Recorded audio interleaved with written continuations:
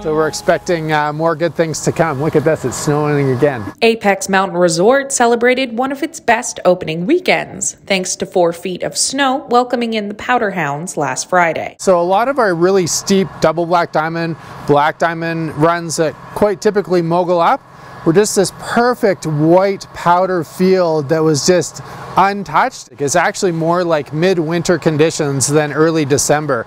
Usually the amount of snowfall and the quality of snow that we have right now, we would see about mid-January, almost the end of January.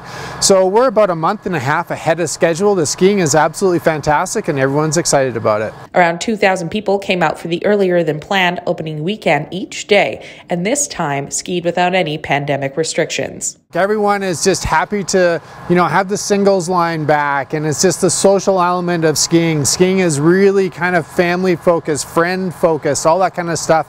And that's all about skiing it with your buds, skiing with your family, and all that has come back after COVID. The Canada Cup selection event competitors are already at the hill for training. It's here from Japan, Australia, all across the US, all across Canada, and it's going to be a very exciting weekend of head-to-head competition. You're going to see the best mogul skiers that are not on the World Cup are going to be here at Apex. It's actually free to watch if you want to walk up from the village, or if you're skiing by, go check out Christy's run, and it's just off the T-bar. The ski hill is now fully open 7 days a week.